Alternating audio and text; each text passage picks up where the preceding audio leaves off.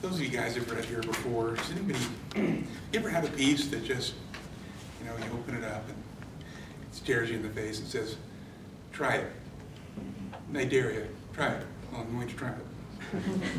We'll see. You don't get a say in where you're from. Whether by destiny or twist of fate, the decision is made for you. Some people get Tahoe, Taos, or Malibu.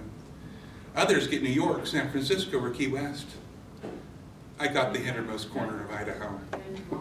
Could have been worse, I suppose. My parents grew up in places Google Earth couldn't find with every satellite in orbit. Places with deserted main streets, rotting skeletons of bandstands, and very little hope. Dad grew up in the mountain ranching community of Meat Creek, named for a creek and the small fur-bearing animal that prowled its banks. Some imagination those pioneers had. Criminals actually, though not the bad kind. Meat Creek was a hiding place for Mormon polygamists on the run from federal agents. Mother cut her teeth on the ever so slightly more cosmopolitan town of Winder. Then back here, lucky her. Oh, it's a decent enough place, I can see that now, but there was a time when I couldn't wait to get out. Didn't care what I had to do. I didn't care if I starved, and I very nearly did. My determination paid off, though. By age 28, I'd clawed my way into a junior partnership at MHI, while my alter ego, Tommy Connolly, had just cracked the bestseller list, which was why I was celebrating that night at Tacky's. The next thing I remembered was the klaxon on my phone at the obnoxious hour of 9 o'clock on a Saturday morning. Hello, I rasped, watching a very nice set of newly familiar glutes repack a ripped pair of Calvins. Dad, you sound awful. Are you coming down with something? Hi, Mom, I said as my new friend waved goodbye. I'd barely noticed another week had gone by until the call, that is, see, I rarely called home. Not that I disliked my family or anything, quite the opposite. It's just that calls from home reminded me of, well, home and the person I used to be. When I call home, I can't get off the phone. If I wait, Mom calls me and we're done in 5 minutes. See, Mom's from a time when a long-distance phone call was something to be considered with great care, like the purchase of furniture or a car. Once made, the call follows a model of military efficiency. Say only what you must, prod them to do the same. Hang up as quickly as possible, then pour over every scrap of information like a cryptographer. We were only 2 minutes in, but already the call felt long, and I was sort of itching to end the thing. But Mom showed none of the usual signs of wrapping up. She delivered the news with a deceptively casual air, right after the weather and speculation on the reproductive status of the family cat. Grandma has cancer, she said, followed by words like inoperable, and talk of time frames usually reserved for perishable foods or a book on loan from the library. Grandma, my buddy, my cross-country training partner, my cheering section for wrestling, dying. It spread to her liver, Mom continued. She decided not to fight it. What? Why the hell not? She wants to enjoy what time she has, Mom said, to stay in her home and have her family around her. I saw where this was going. Of course I did. A single glance at the clock was enough for that. Mom, now well into her 7th minute, showed none of the usual signs of wrapping up. It won't be long before she'll need help with everything, she said. The family will have to step up. But Cal and Bruce have families of their own, and Shauna will do what she can, but between school and the kids, and so on with the various excuses for my siblings, and my heterosexual siblings, whose lives were simply too important to interrupt. All of a sudden, it's great that I'm gay. Only took you 12 years. The distant hiss of the long static brought me up short. 9 minutes and counting. 9 minutes and there was static. Honest to God silence on a still open line. Can you come, she whispered. My mind flashed back 10 years. I was loading my pickup when Grandma called. Mom took the message. She wants you to stop by on your way out of town. Great, I thought. Another last-minute pep talk. Grandma's waiting on the enclosed porch when I arrive.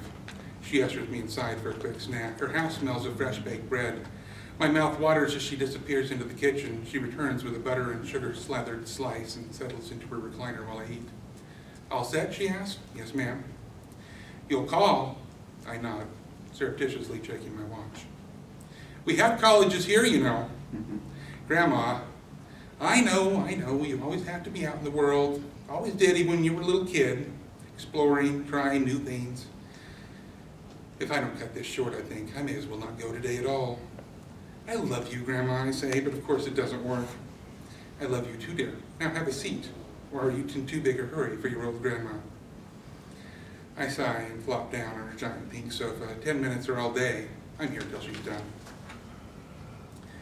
I love these chats, even as a kid, but today I answer politely, not in all the right places. Before long, she pushes out of her recliner with a grimace.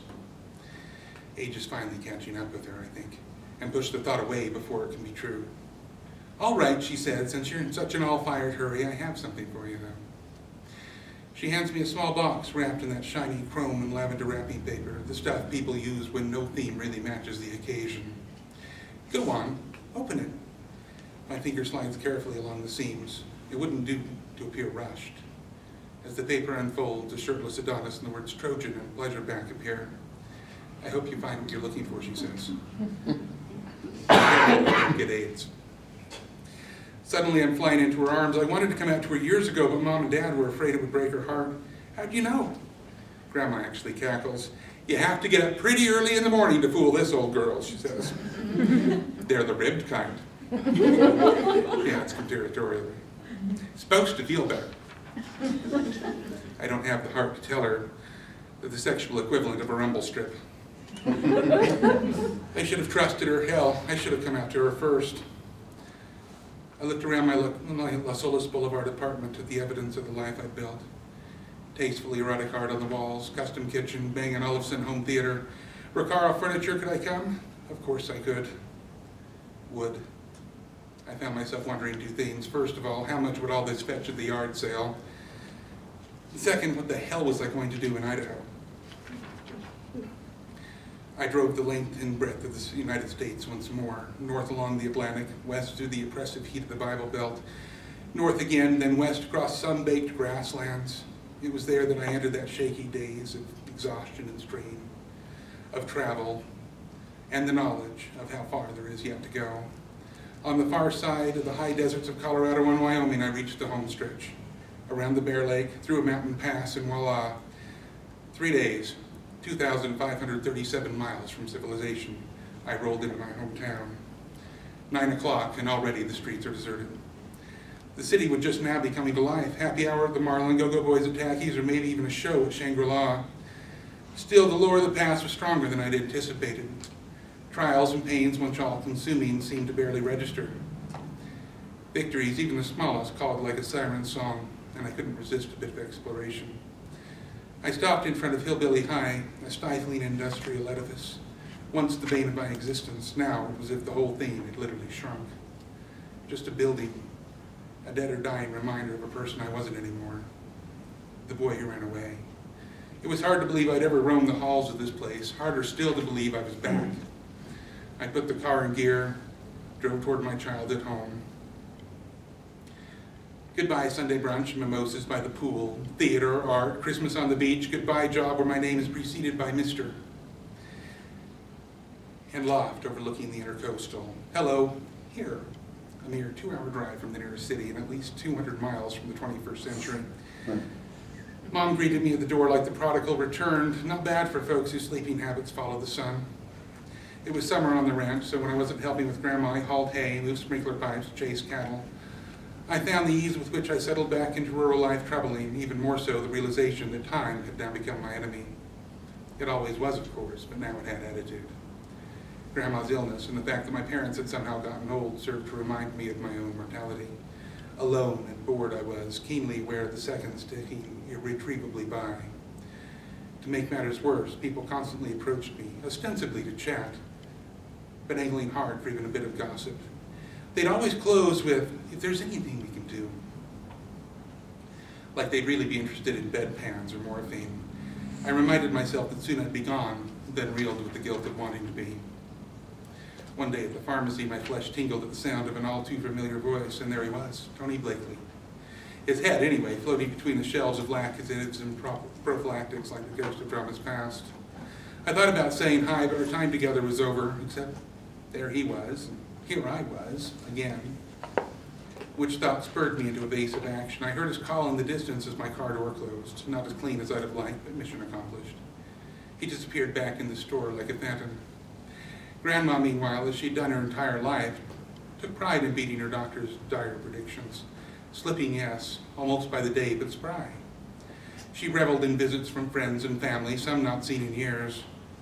Determined to leave this world in an orderly fashion, she took to leaving posted instructions around the house, recording the family history and secret recipes for posterity, and the mere admiration of any object, regardless of size or value, was all it took to turn her into a geriatric game show hostess.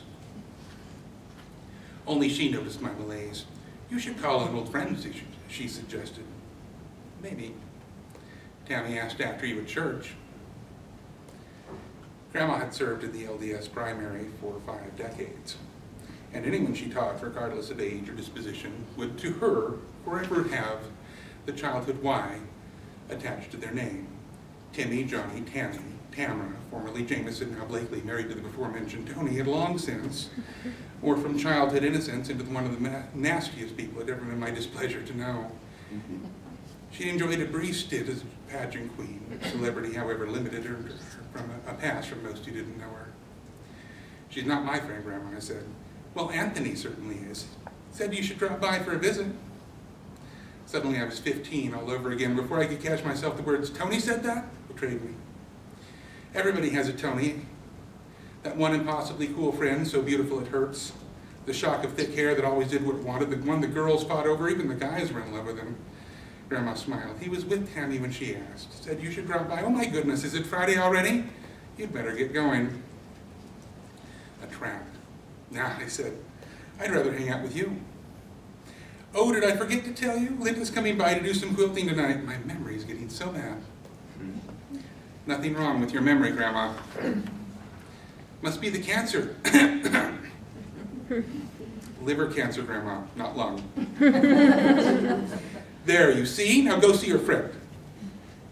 The setting sun scorched the tops of pine trees that lined the outskirts of town.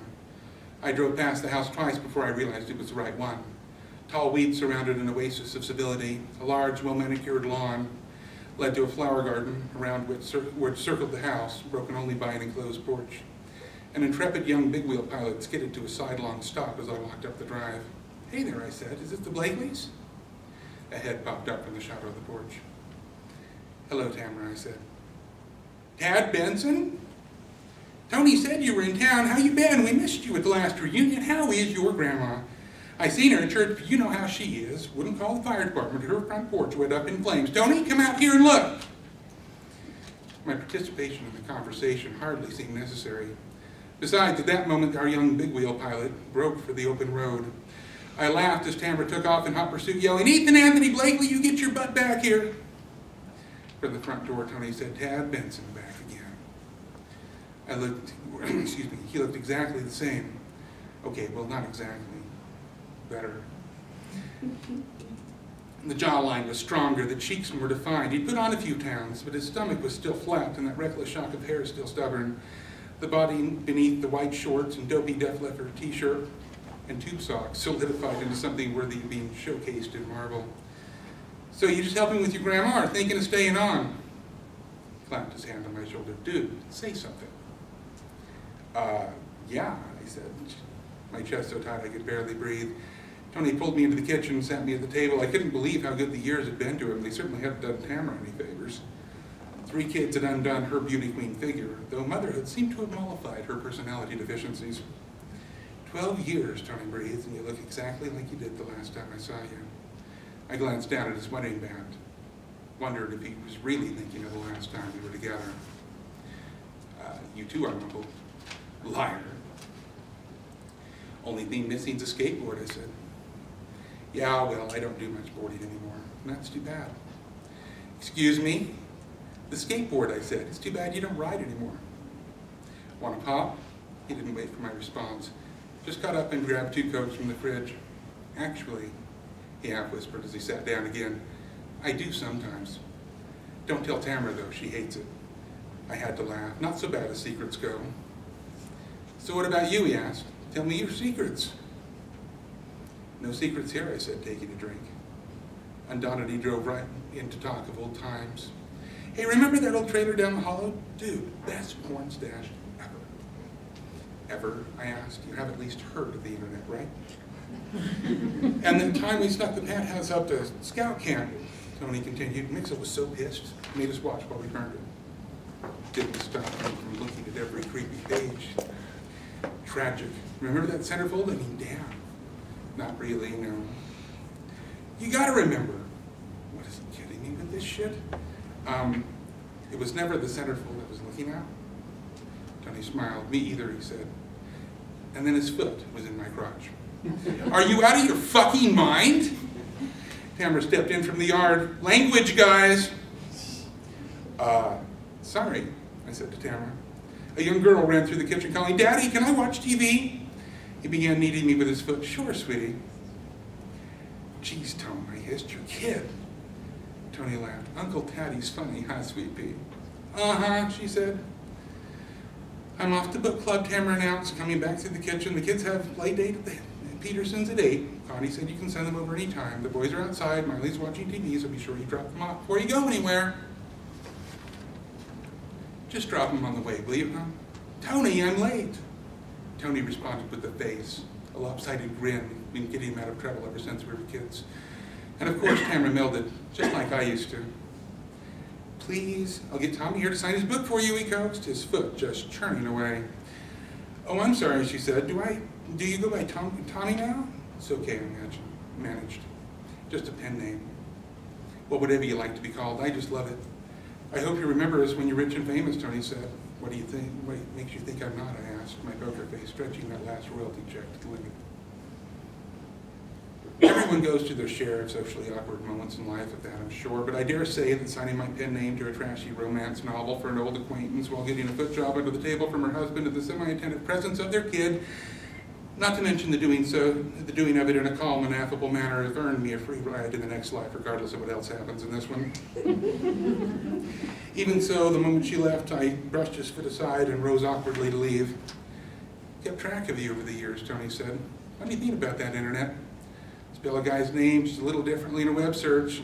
Well, reminded me of some of the stuff you and me and Gabe got into. I froze and he grinned. I'm not ashamed, I snapped. I got out. I did what I had to do. I made it. And if you think for 1 second you were right, he interrupted. What? Right about what? About a lot of things. I forced myself to calm. I had gotten out. I could do so again. His was a life sentence. Look, I said, I just want to make sure the lines don't get crossed here. And we crossed before, he said. We were what, 16? You're married. Tony uncoiled from his chair, wrapped his hand around the back of my neck. 17. And I was beginning to think you'd forgotten. I remember everything. So, if we cross that line, what if I were to touch you here? His hand headed south as his lips brushed mine. Jesus, I whispered. Tell me you don't want. So what if I do? What about your kids? Your wife? They mean anything to you? They mean everything to me. So where does that leave us? You mean everything too? You can't have it both ways, Tom. So that's it. One mistake and I'm done. Mistake? Yeah, I mean, no. Dude, she's not you, okay? I'm dying here. When I saw you were back, I mean, we were good together, right? I know I've got baggage. I just thought maybe, if we were careful.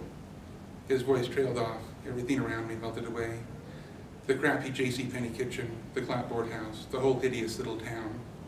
Had I slid so far down the moral ladder that wedding vows held no meaning. On a cold November day, the week before Thanksgiving, Grandma died. That the sun still rose seemed incredibly unjust. Tony stayed close during the service at the cemetery, through the Relief Society dinner.